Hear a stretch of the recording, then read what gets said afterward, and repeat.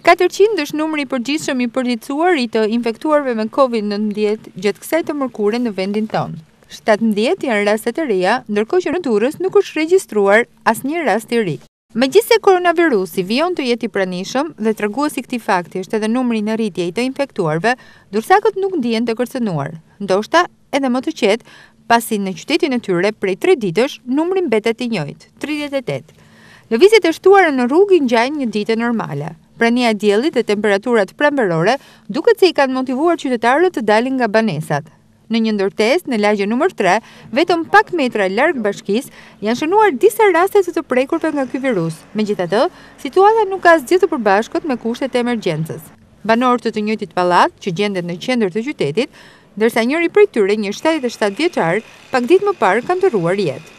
Numri në rritje i të infektuarve e ka shndruar këtë godinë në një vatër të COVID-19. Ndërkaq, është bërë desinfektimi i ambienteve dhe prej disa ditësh banorët janë vetë karantinuar.